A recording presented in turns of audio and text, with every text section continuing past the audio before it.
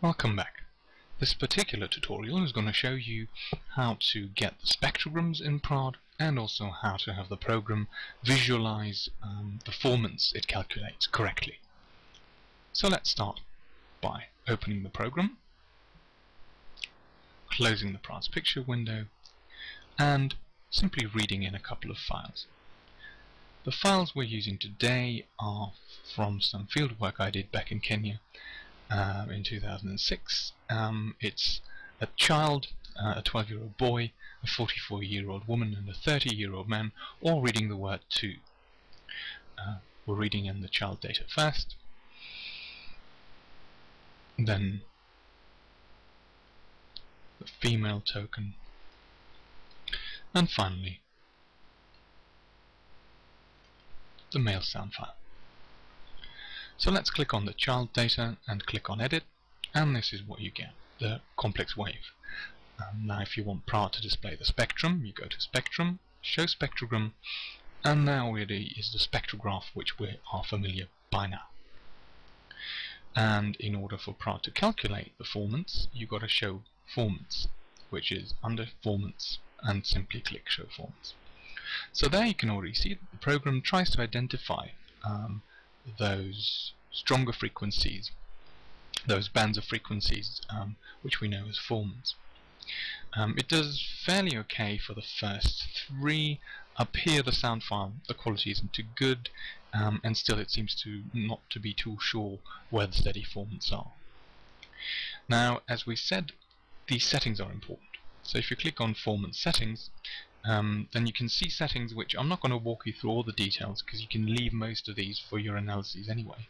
But the main important thing to note is that maximum formant frequency has got something to do with the highest frequency Praat is looking at. And obviously the higher pitch, the higher voice your person has, the higher you will specify that, and you sort of got to fiddle around with that to get the best option. For women, 5500, the default setting usually works pretty well.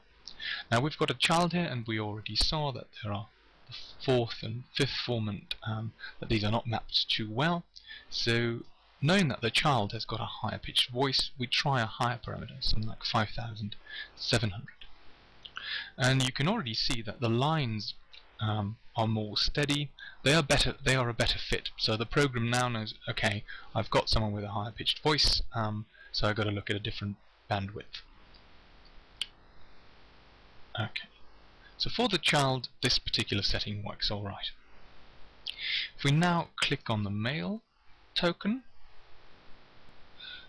and look at this, then it looks sort of alright, and we can listen to it once first. So it's definitely a male voice with not a very low pitch. But still, if you look at the formant settings, show formant settings, and you lower this to 5000,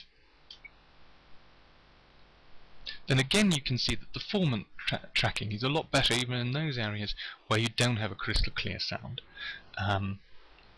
So again it shows that you've got to tell the program it's a lower pitched voice we're dealing with, it's a male, and 5000 usually works alright for that. Though each individual file you have to tinker with a bit.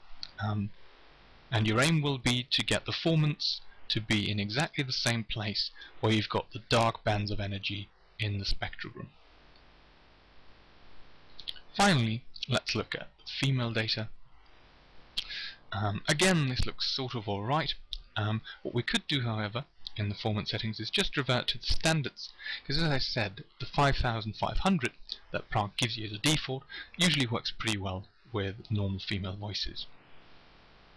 And again, you can see that even in those areas where we've only got not too loud a data point here and here, the formant tracking still works pretty well. So let's one last time listen to this. Again, the token 2, and the lesson of this particular exercise was that in the formant settings you've got to fiddle around with that. For females you should probably start out with 5500 as the maximum frequency, with males something like 5000, and with kids, well, it depends on their age. The younger they are, the higher the pitch. So with the adolescents I was looking at here, something like 6,000 might work for younger kids, 6-7-year-olds. You might try something like 7,000, 8,000. Your main aim basically is just for each speaker to get the formants exactly in the bandwidth that we see in the spectrum.